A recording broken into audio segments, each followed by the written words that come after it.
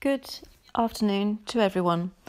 Welcome to the 52nd midday online microfinance conference. It's a great pleasure today to welcome Eric Campos, General Delegate for the Foundation Grameen Agricole and Head of the Corporate, Social and Environmental Division of the Crédit Agricole. Eric has a great deal of experience in the banking sector and the mutual investment sector, but he has also worked for the French Agency for Development as head of assessment for the ACP programs Africa, Caribbean and Pacific. Thank you, Eric, for being with us today. We also have Jacques Afetor with us. He has over 15 years of experience in the field of microfinance. Jacques is currently the Executive Director of the MFI, Assilassimé Solidarity in Togo.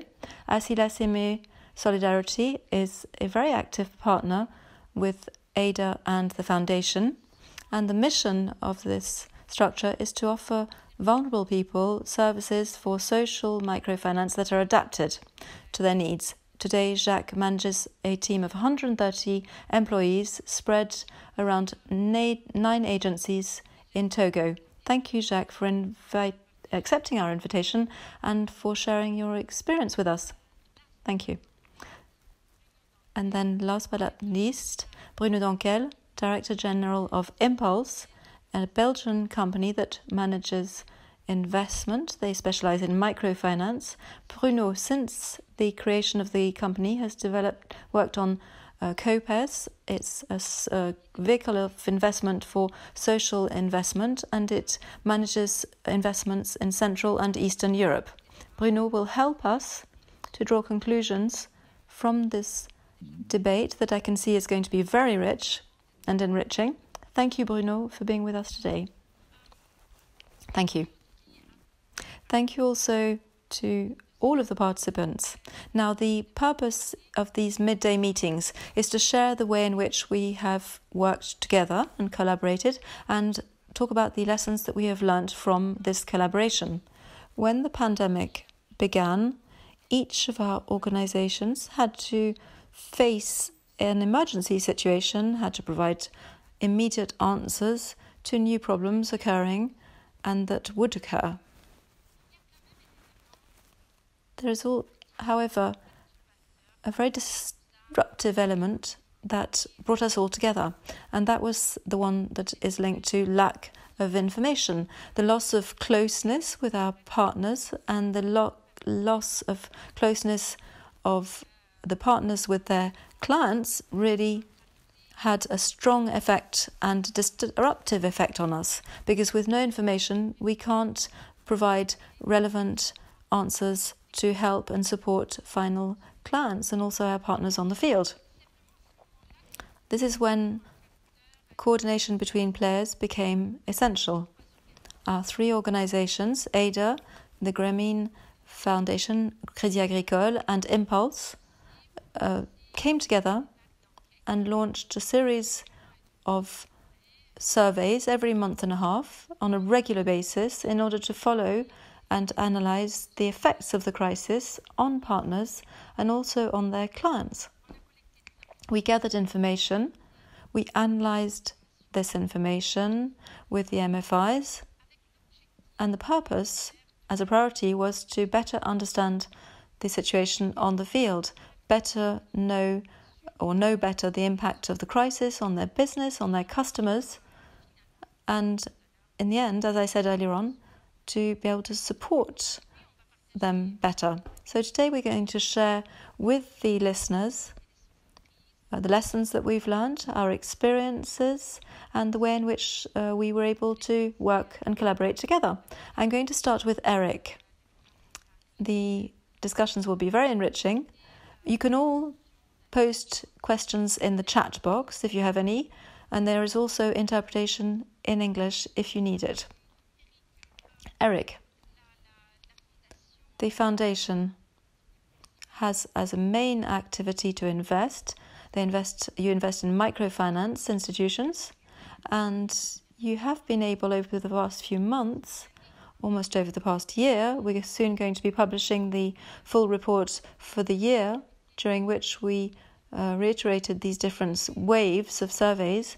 So you've been able to use this information in practice, in real life situations. Could you give us some examples, maybe concrete examples, of how you made decisions, how you used the information, and what decisions you were able to draw from the analysis of this information? Yes, of course. Hello to Laura, and hello to everyone, ladies and gentlemen. Thank you anyway for inviting me. I really am here with you to share the way in which we did things and organized things within the foundation, and to share with you what we learned throughout the year. First of all, I think we really need to say that we had never had to live through this type of situation, the situation that started in February 2020. So in February 2020, we started understanding the importance of the systemic crisis that was to sweep through all of the countries in which the Crédit Agricole Foundation operates. So we're present in approximately 40 countries.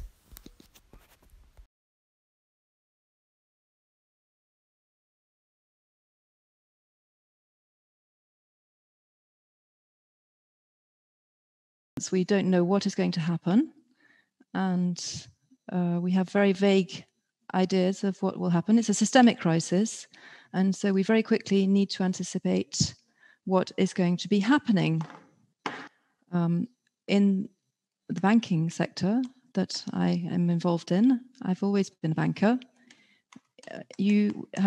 We have learned from crises that you have to be able to identify immediately and look straight on at what is happening and see it clearly. In February 2020, what happened? What seems to us to be the main priority is the liquidity risk. So we are faced with partners that will not be able to reimburse, and they will have to push back their own repayments with their own customers. And we straight away need to set up processes that enable this risk of liquidity from occurring. And so there are two elements. First of all, we need to speak with all of our partners, all of our peers, and all of the sponsors and donors that... Et qu'entre nous, on puisse... also... J'ai un retour de la traduction en anglais. Moi aussi. Ah. Bon, c'est pas gênant, mais enfin, ça va s'entrelacer un peu, quoi. Voilà. Et donc...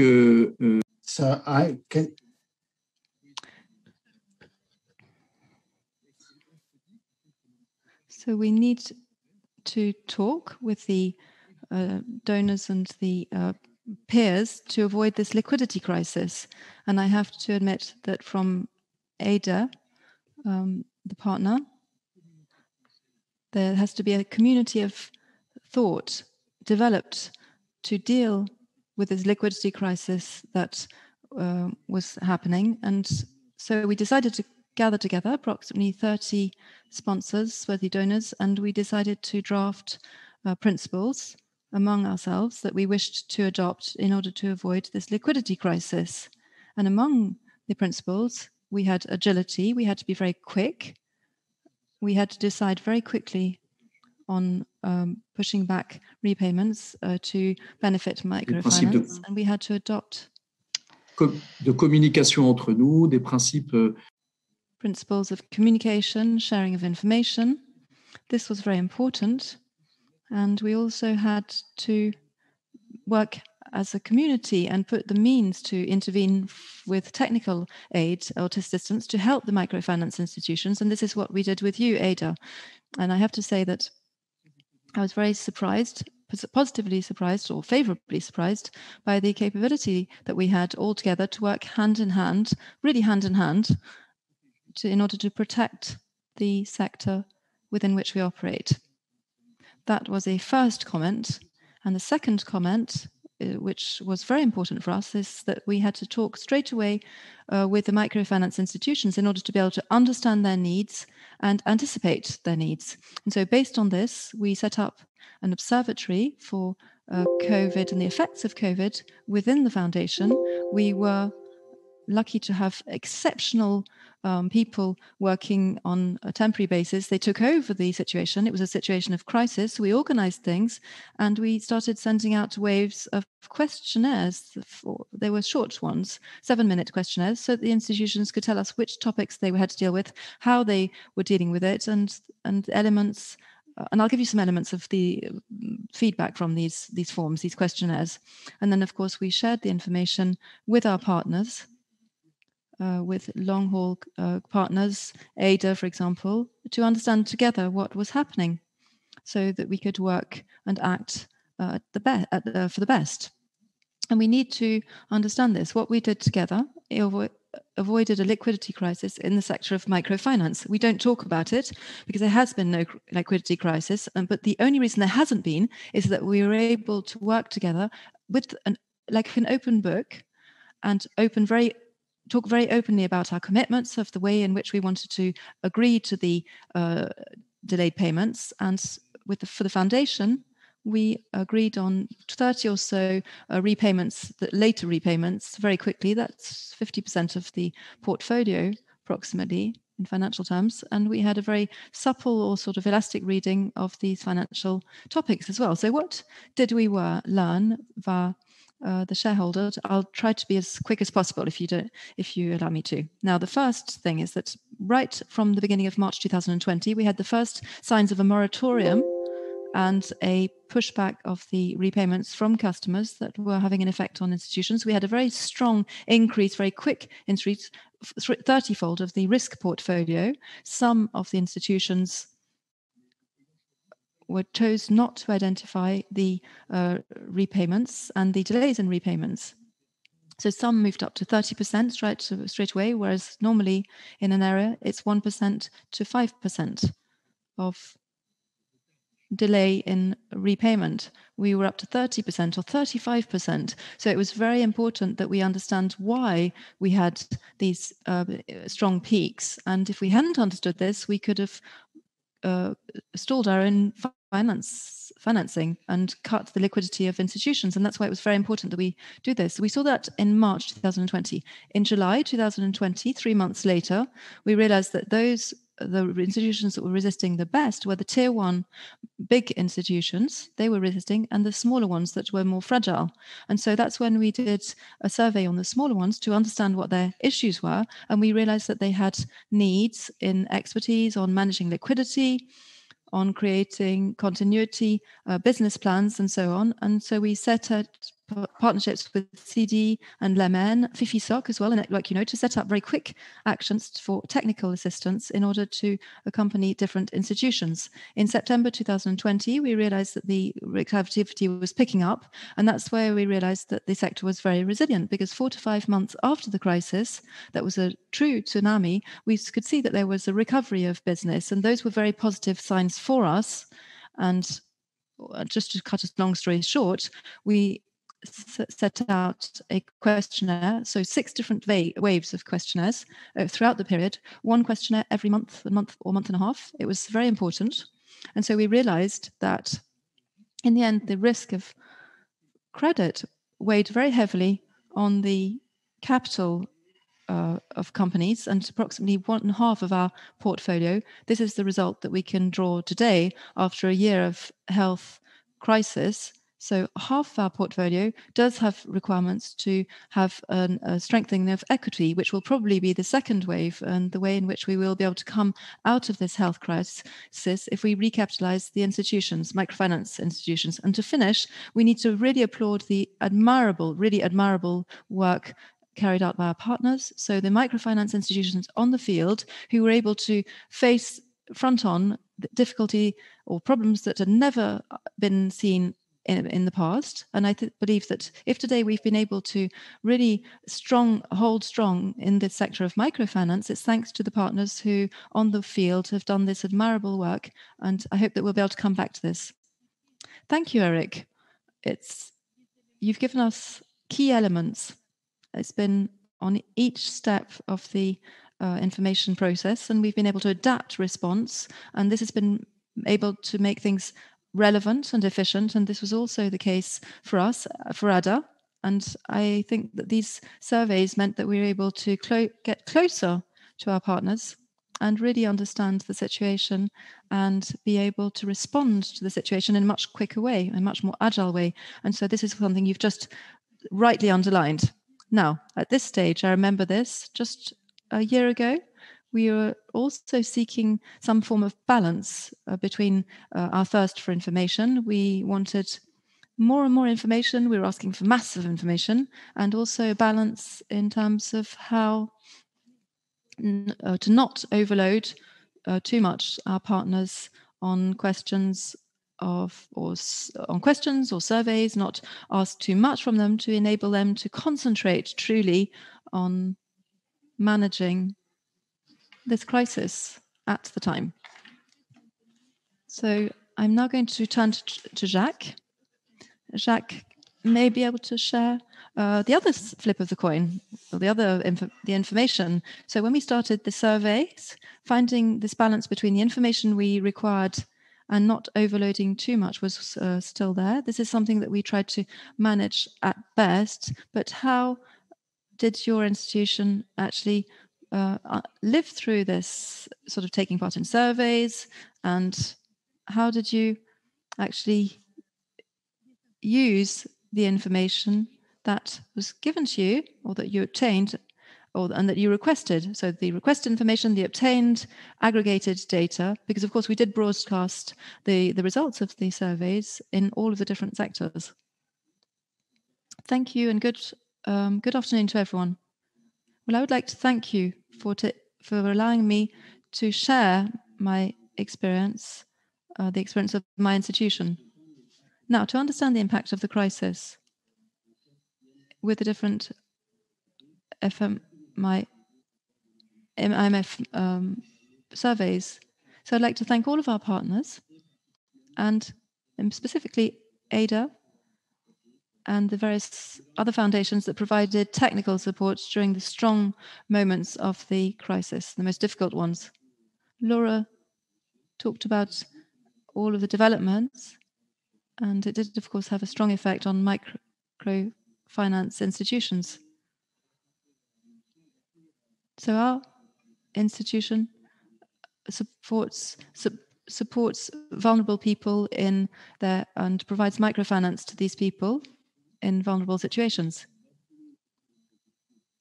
The sound is very poor, so the interpreting is very difficult. So now the methodology. We were able to note the impact of the crisis in 2020 on the way we did things. Given the fact that groups meeting is forbidden by the government, we noted the positive effects of meeting with the beneficiaries.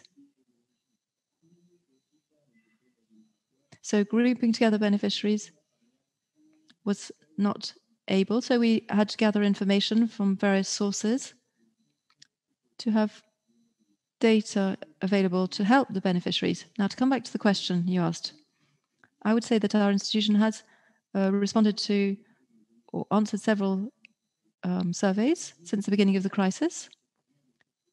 We found the questionnaires simple and easy to understand. So easy to understand and simple to fill out and quick to fill out, 10 to 15 minutes. We found that the information that was requested was very relevant and enriching. And then in our institution, the results of each from article are shared with the management team in order to draw links with the provisions that are already in place. This helped with the decision-making process. And in December, as an example, we decided to use this as a structure. So we were looking for information to find out whether the institutions were able to manage deferred payments or unpaid installments. So with the conclusions that we drew from the articles, we understood from the other institutions in the other countries that use the same structure as us, that they were able to hold strong during the difficult times of the crisis. And the articles that the Foundation and different partners had made available, following the different surveys, really helped us to make the right decisions.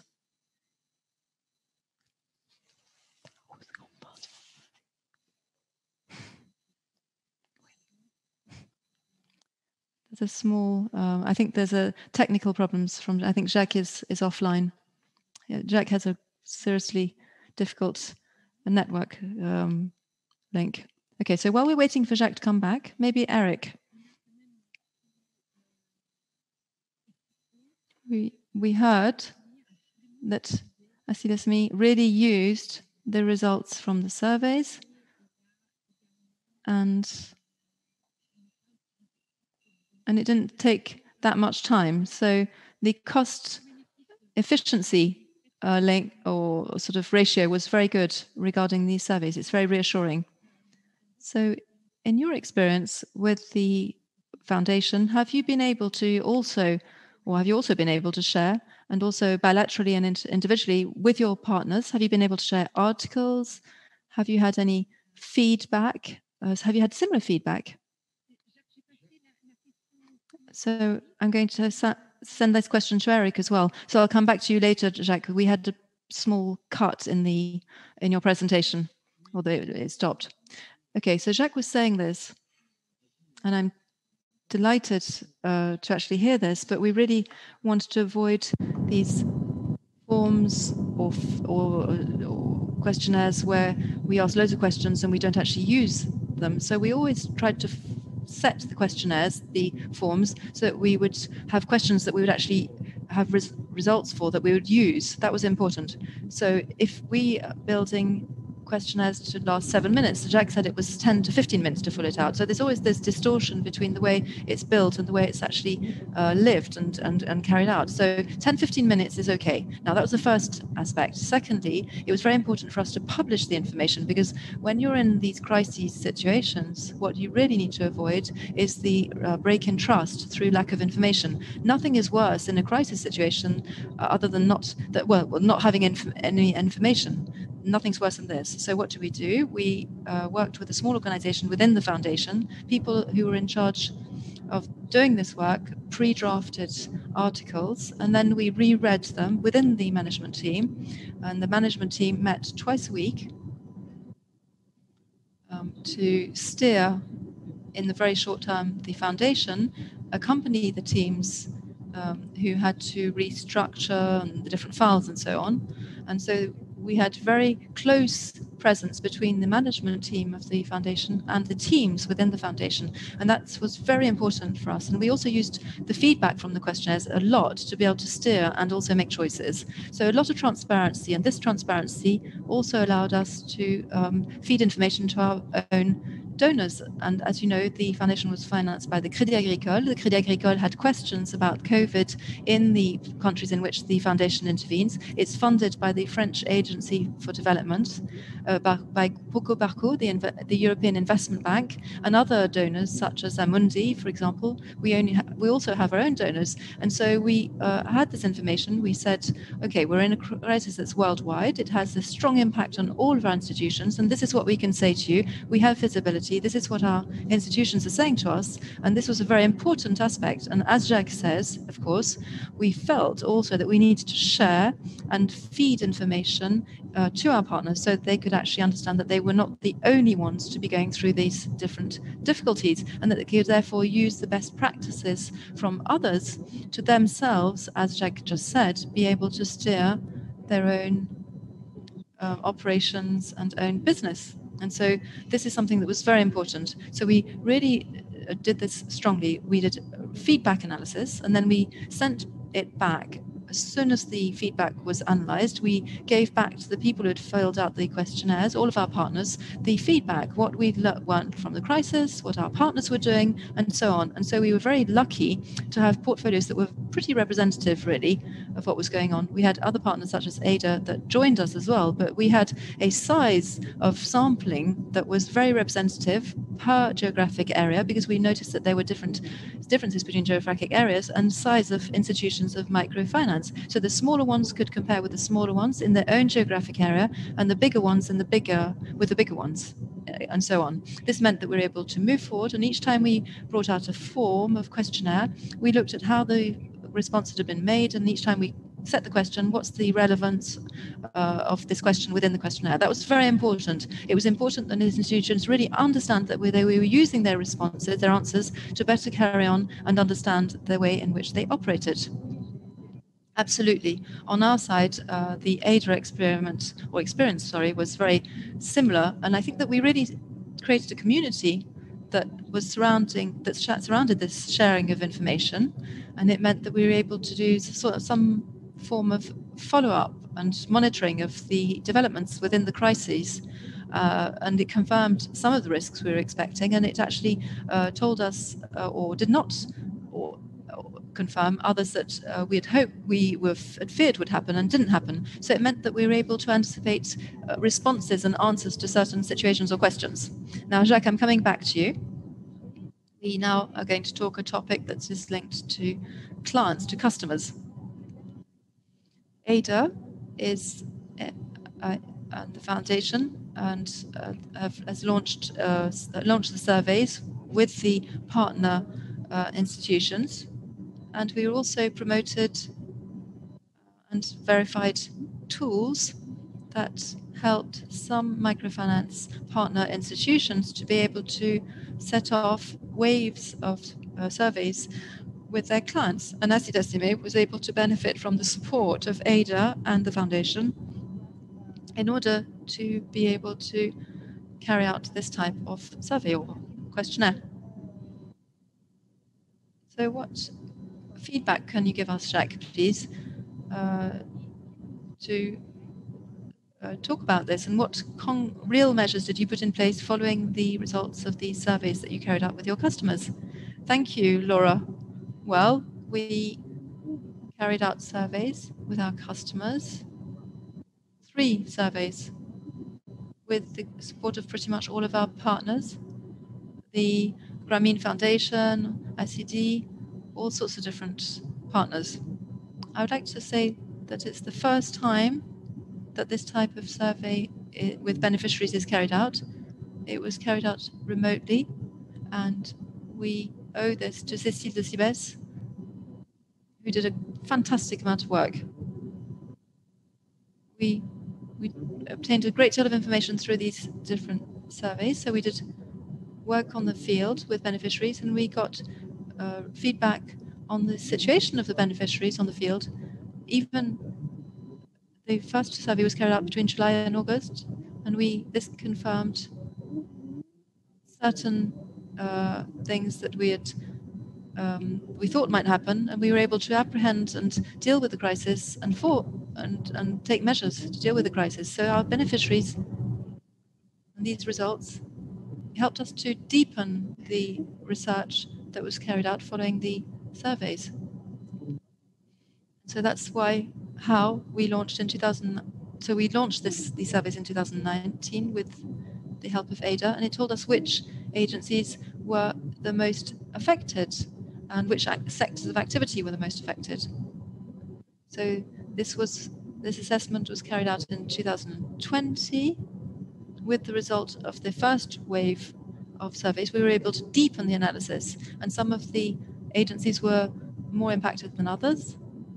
And we saw that there was also a deterioration of the portfolio over the 2 years for some of the microfinance institutions. Now, the lessons learned. The answers reflected the reality on the field for beneficiaries. We're still on the field, of course, and so we do affirm or confirm that the responses and answers reflect the reality on the field. The beneficiaries in rural areas were spared, the difficulties were really in the more city-based agencies. It had an strong effect on the activity of the beneficiaries. We were also surprised by the motivation of the beneficiaries, pleasantly surprised. They carried on their business despite the crisis. The government took restrictive measures. So the beneficiaries we thought beneficiaries might not need the credit because business was not working, but with the survey we realized that they were very motivated, and we also received a confirmation of the fact that many beneficiaries took out money from their savings to respond to the requirements they had to feed their families. And faced with this situation, we reviewed our policies. We had to come and help them with renewing their credit lines.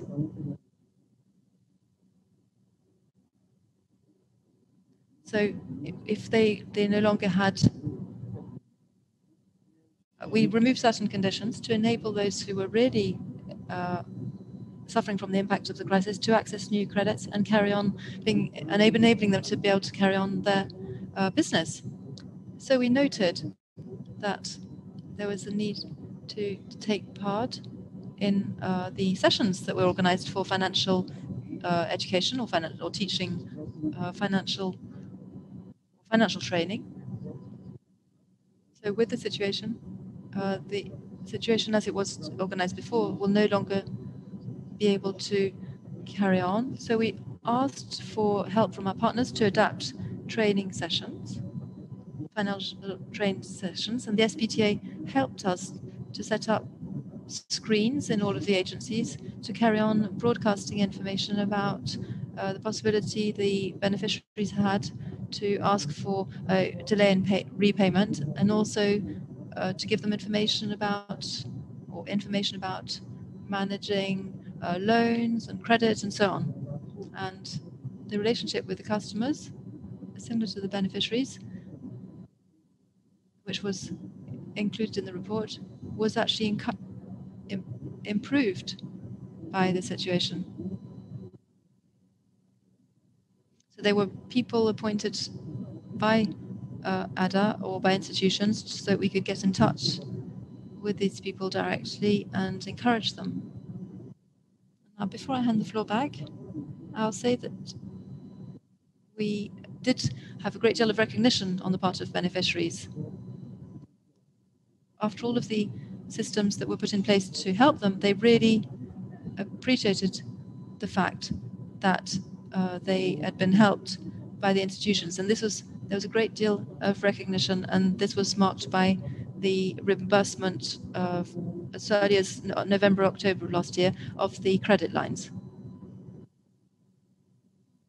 From April, May, June, July, the portfolio worsened, but from October, November, December, we felt that there was an improvement in repayments.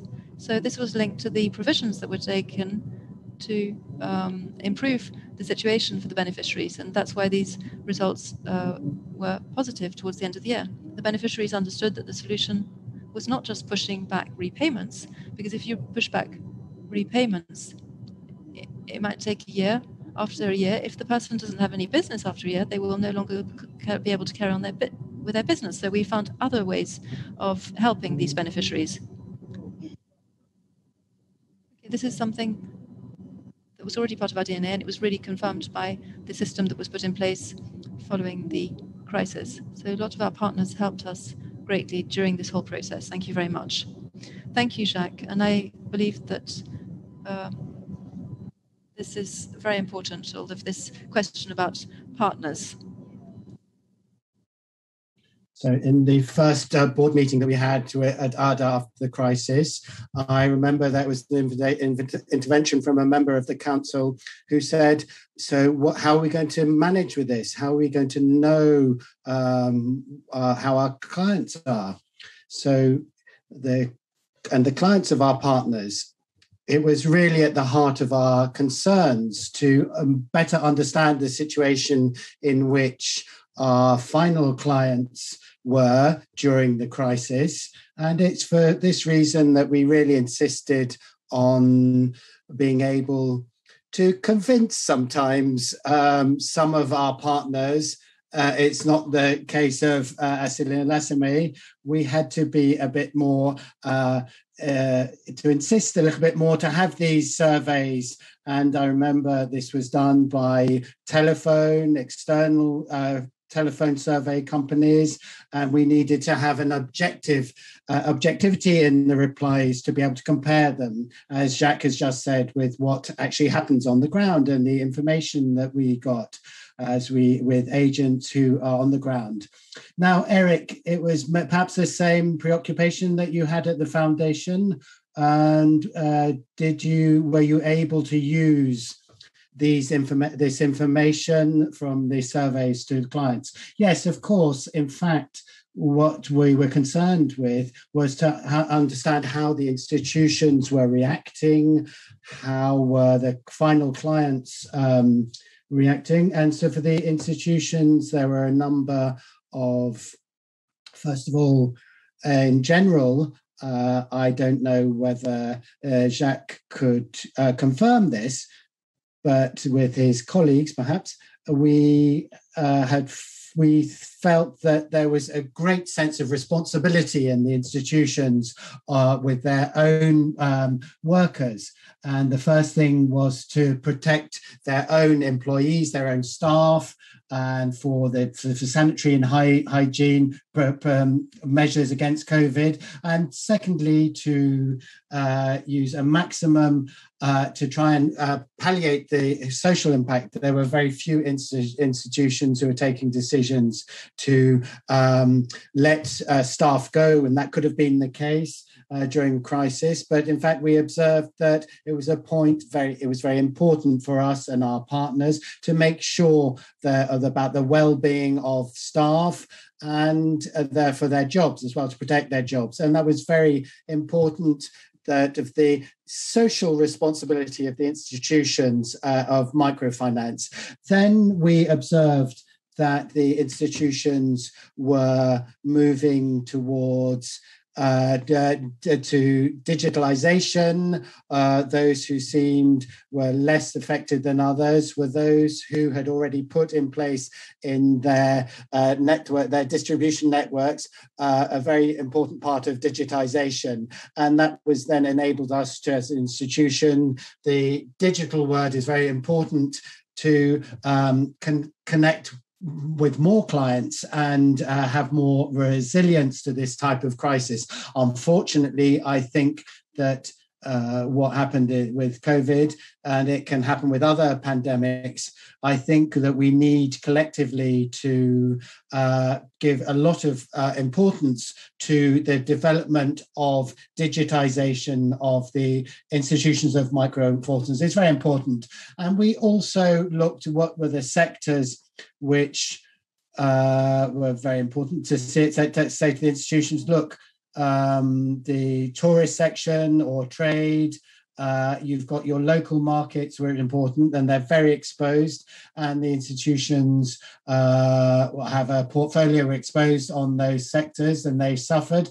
But however, as Crédit Agricole, we had a particular interest in what we could say we had a good surprise, we might say, and it was in this very difficult situation. And we saw that the institutions were increasingly in agriculture and other markets, and particularly in agriculture. They had a great capacity to withstand the problems, and we are exposed to, let's say, 85% in rural zones. And that's the mission of our foundation, to support institutions to develop in rural zones. And these rural zones were better protected on the basis of the samples that we looked at, rather than compared to urban zones. Then The questionnaires were very important to provide this kind of information. And what was important was to listen, because the institutions each institution is a specific case. And what we wanted to understand was the daily life of our clients. And so we started individual interviews with our partners, with those who wanted to take part in it. So 40 to 50 minutes of question and answer to understand what Jacques was talking about, the fact how the final clients were bearing up to the crisis.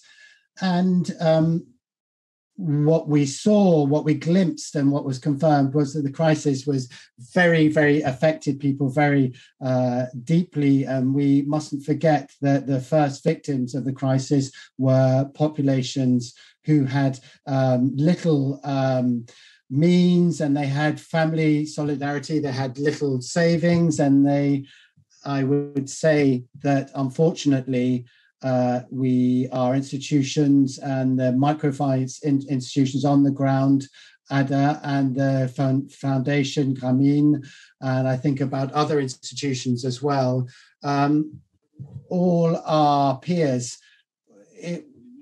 our mission really is important in generally speaking during a crisis. And if there was a more liberal sector in the economic sense, I don't think we would have coped so well. And we have to have a long-term vision with our common values, and we were able to withstand the crisis. And we saw to what point we have a very strong social mission, and what brings us all together is that we work with these institutions with a very important social performance.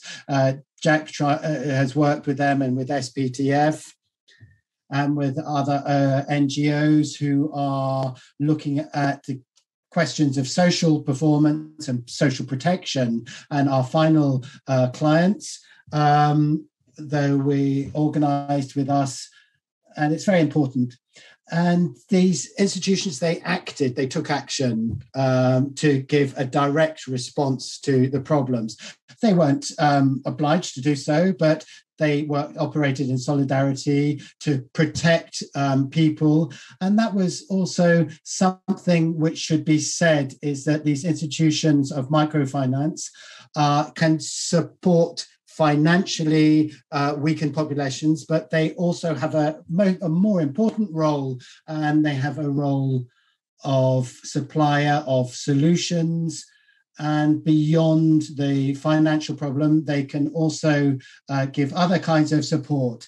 They were responsible, but of course, these institutions must be sustainable, but they have empathy and they have a social aspect to them when they understand the vulnerability of the people, and they were able to adapt on the ground. And I think that was extremely important, and we'll perhaps talk about this later. The crisis very often reveal the profound values of the structures and our ways of acting. And I think we've all found that we operated in solidarity among these values. Thank you, Eric. And despite everything, so the crises can bring change and innovation, and they can have very important interventions, sparks. There can be science with the next SAM that we have in October. So the role of MFIs beyond sort of financial services for resilience and other aspects. So crises are actually, they reveal the dynamism that we have. And it's always very difficult to speak when a crisis really strikes. As you say, Laura, the crisis must understand a lot must teach us about ourselves, and we must call into question what we're doing and how we do it. Indeed. Thank you. Thank you very much, Eric. Jacques, I would like to come back to you, and we've got we haven't got much time left. It's very nice to discuss with you together.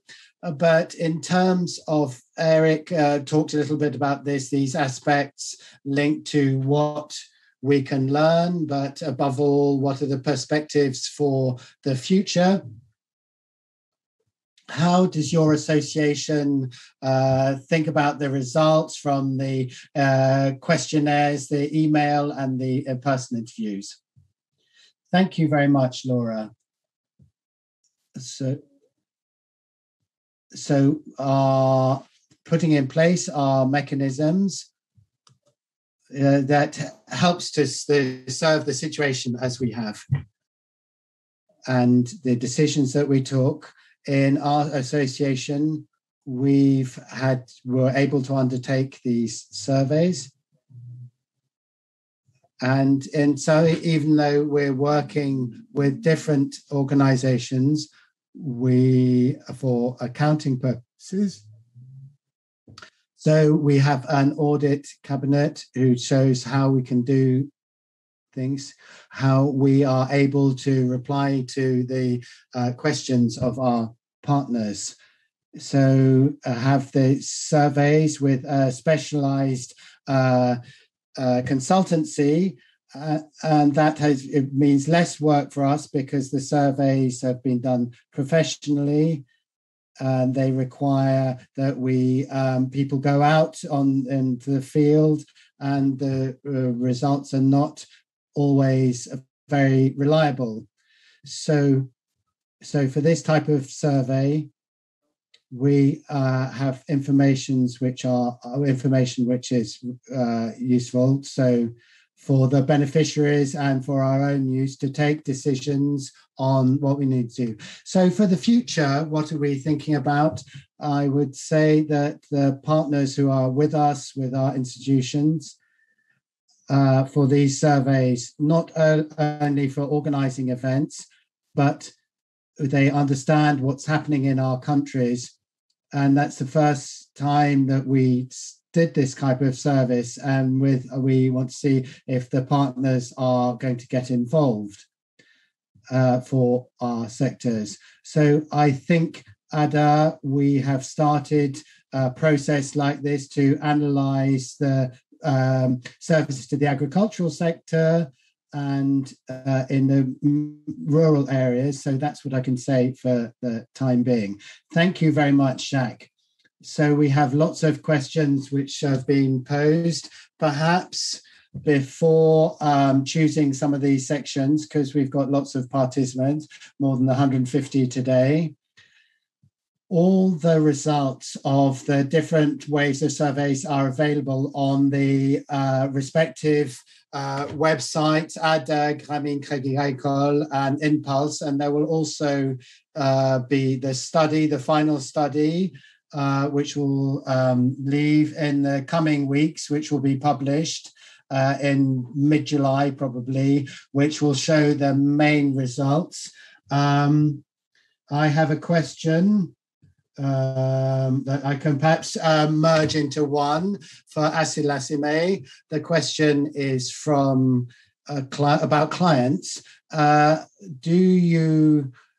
there sectors which were more impacted than others? And the second question is about the way in which you worked. Did you try to redirect clients towards other activities if they were suffering more than others?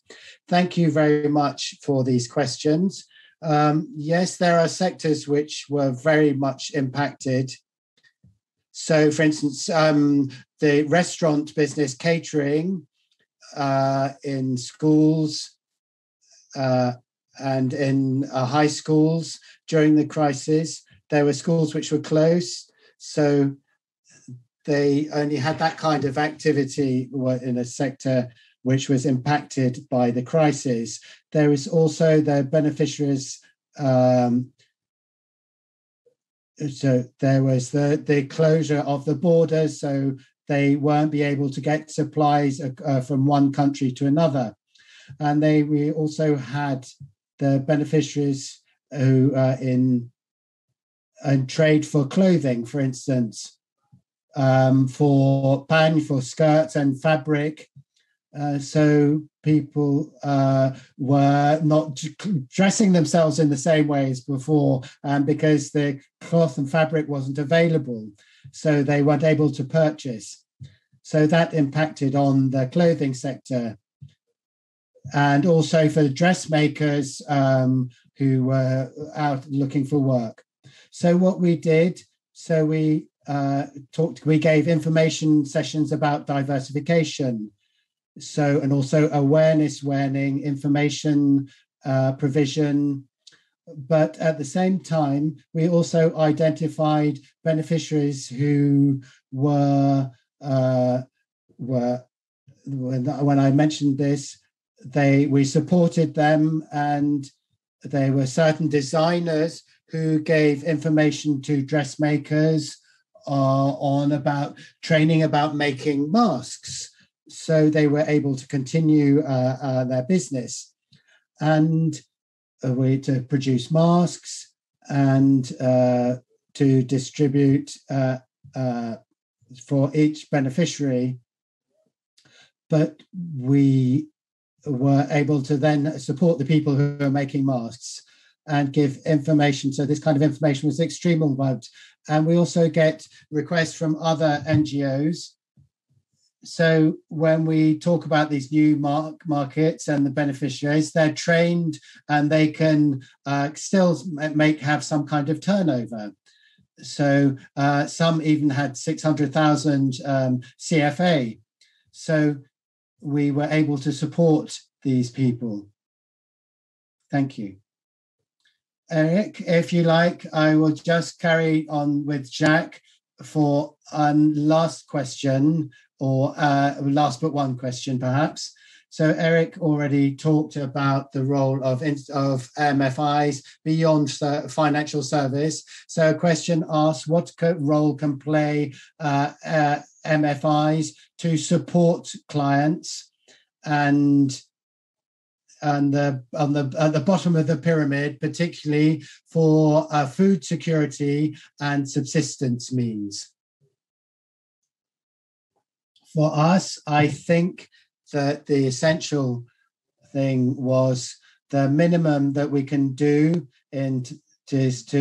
we have a government in Togo which with a system of contributions to support and to give financial contribution. So given that we have a team which is devoted to social issues, we can give our information to our beneficiaries to how they can access state aid. So it's a type of activity that we can say we're already there and that's their job. So we just need to have to increase awareness about what is available so that they can support people who are really affected by the crisis. And that's how we've done. We have also don't really have the means to give rice or other, but we can show that with food, we can't offer rice or other services. We have the possibility of giving information about accessing. So in fact, really direct information to the people who need it is very important. Thank you very much. Eric, there is a question I would like to ask you. According to the surveys, what are the main difficulties encountered by MFIs in their work and after the peak of the crisis, and where are they now?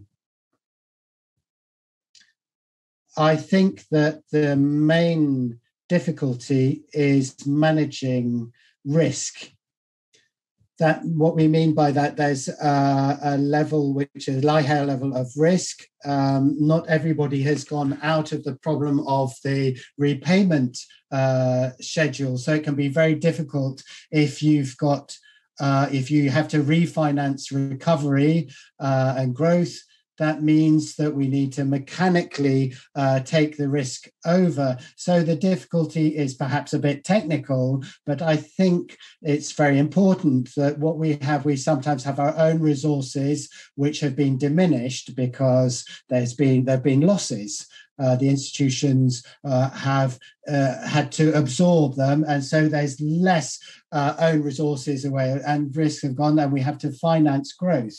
So that is, I think, the main difficulty, and then it's really to understand which are the sectors which are at risk or are more risky, if you like.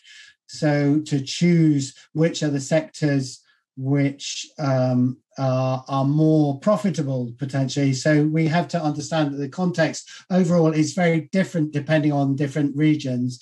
The foundation works in sub-Saharan Africa. There are particular cases between West and East Africa, and we work in Asia as well. And we understand that the activities that depend on tourism, for instance, haven't started up again yet. So those activities are still confronting with major difficulties to create value.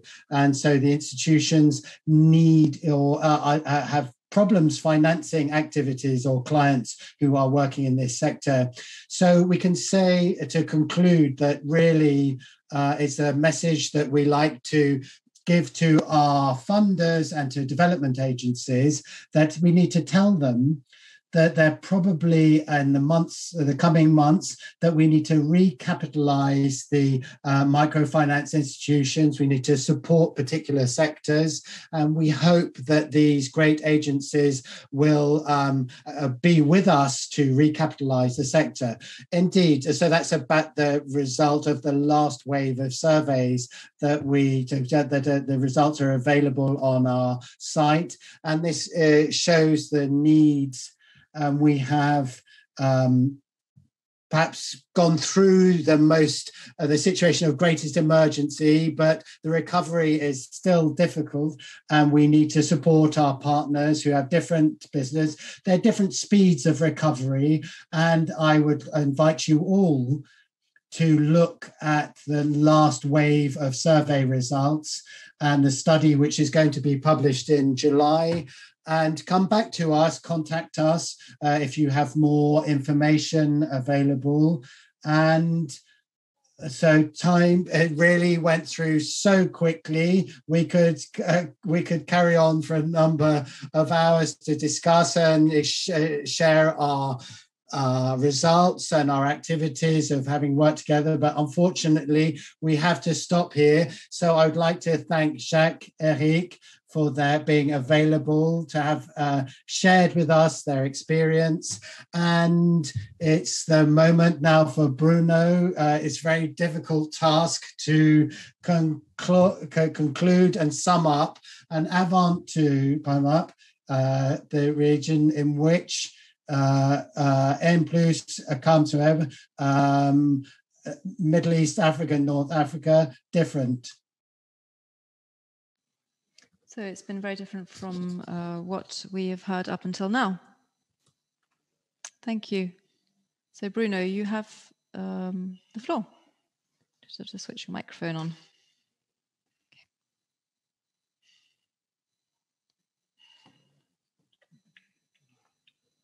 Okay, this is Bruno Dunkel. Thank you, Laura. We're very active in the EMOA, Central Europe and Eastern part of the world, and in the European Union in general. Now, what comes out of the research has been reaffirmed even more, is that the MOA zone is one of the areas that carries on being one of the most affected by this crisis. This is linked to different topics, and this is linked for various reasons. One is Lebanon. This is a country which unfortunately accumulated many crises over the same time. So the health crisis, the monetary crisis, the economic crisis that already existed, and now a social crisis that is a frontline social crisis. Despite this, we've seen that in other countries in the Middle East or Near East, the decisions made by the governments have been very severe, strict, and the effect has been a blocking of the microfinance institutions for a period of several months, and so, or stalling them. So this is something complicated. So from this point of view, we understand that the results and the inheritance from this crisis is something that it will be very difficult to deal with. We've invested on the Central and Eastern European area, and to date, this is the opposite situation is happening there. It's one of the areas that's been developing the best. There's been no long lockdowns. Economic business is carried on all the time, and the result is that the influence of the government was something that was essential in how the impact of the crisis operated on microfinance institutions and the beneficiaries. And so I would like to come back also to this question of equity, which comes out quite strongly from the last survey that we put out. I just want to say that 48% of all of the institutions were 48% of the institutions were surveyed or sent their results in and said that they had a problem with their equity because of the impact of the losses carried out over the year 2020. And so I do believe that our public authorities have a role to play in this, either via instruments linked to development institutions or banking institutions, or actually locally. We can see that many programs have been set up, put in place locally. They may be short to medium term programs, and things have not been developed for the long term, but the long term is happening now. So we need to be able to look at this question of equity over the long term. It's going to become essential for the developing of microfinance finance institutions from the beginning of this year and for the beginning of next year, from the end of this year and the beginning of next year. So there are difficulties, and difficulties will crop up, but we need to carry on making efforts to ensure that our partners and their beneficiaries are able to carry on reaping the benefits from responsible investment or financing. You asked me what my main lesson was to be drawn from the results of the health crisis and what the forecast might be. Well, Eric said this. We've been through a period that is unheard of, systemic, worldwide, an exceptional or unusual situation. And what's essential in this situation is that we coordinate, that we try and speak the same language and try and act all together as a group in the most responsible way. This is what we've seen with the donors, what we've seen with the microfinance institutions. There's been a great number of initiatives set up, also within the network, and also a great number of networks set up, and these efforts must be pursued.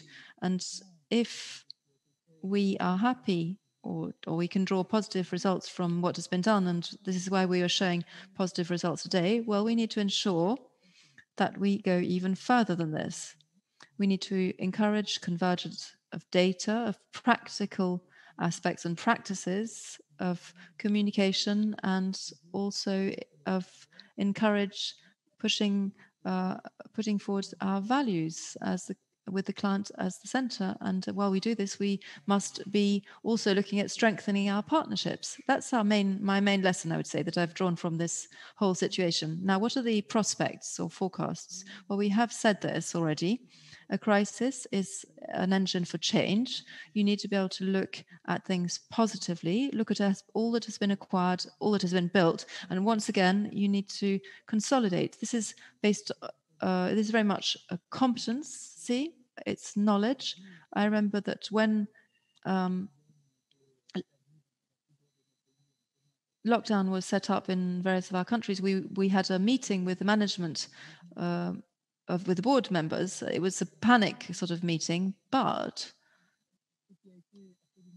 what was essential during this meeting was, or what came out of this meeting was sharing and accessing information as quickly as possible.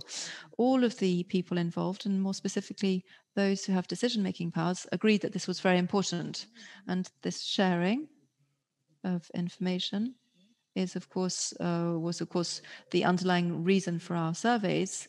The purpose, of course, was to look at what had happened in the past. So we looked at previous crises and we looked at what information was available and had been available. And the result is that the things were quite different, actually, depending on situations. There were electronic libraries that were available where one could access best practices to deal with certain issues. But my impression was that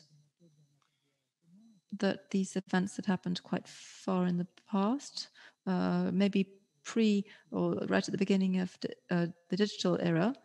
And the lesson to be learned from this is that we need to looking at consolidating further our knowledge and this experience to be able to ensure better sharing between the MFIs, the donors, and the donors and with their various operators and partners. I think this is the best way, as far as I'm concerned, for us to prepare for the future. This is my opinion.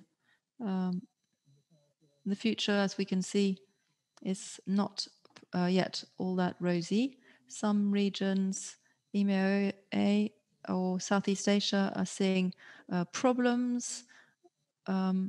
We haven't yet come out of the problematic situations. We talked about agility, anticipating, adapting institutions of donors and decision makers, public authorities. It's very important to underline this. And in different responses that I've seen, one I felt was quite saddened me, and that was the one that said, well, it's to do with how we are preparing best for the future. So we're talking about microfinance institutions, especially the very small ones, because of course they have lower financial capabilities. So the priority really was on processes, products, and clients and customers. And when we talk about redeploying and new growth, we always bring these elements back onto the table, which is of course very important. However, there is one element that is pushed back into the shadows, and that's insurance. And I think that within the level of priority given to the microfinance solutions by the institutions that we surveyed, we can see that this insurance question comes right at the end.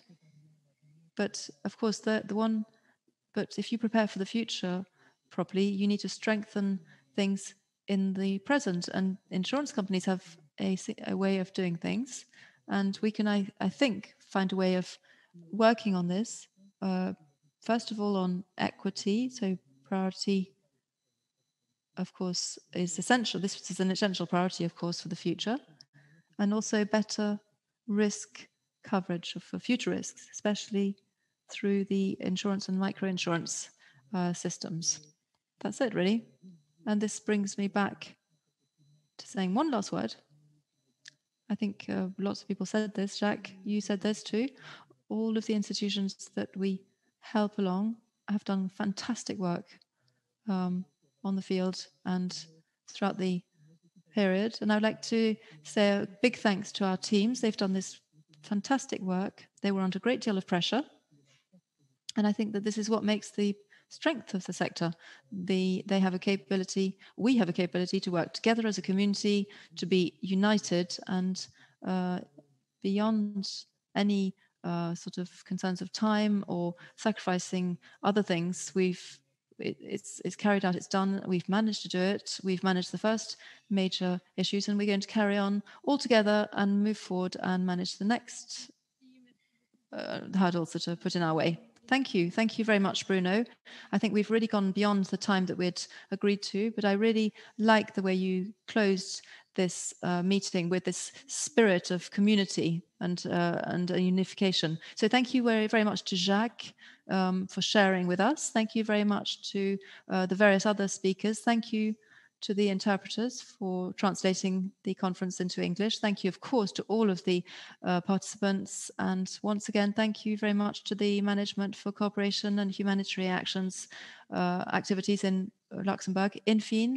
Fine, they've supported us in this event today. And then from tomorrow, the video for lunch from this lunchtime session will be available on our site. And I'd like to also make an announcement. Today, we, a few hours ago, received the confirmation of the fact that the Financial African Microfinance Week will take place in Rwanda from the 18th of October onwards. And we hope this will happen. Thank you very much to everyone. And thank you to Eric and everyone. And thank you for taking part. Thank you, Ada, for the fantastic organization. Well done. Thank you to everyone. Thank you, Jacques. Thank you, Bruno. Wish you a good day. And hello to your teams, to Jacques' teams, to Impulse teams, and the foundation teams. Thank you.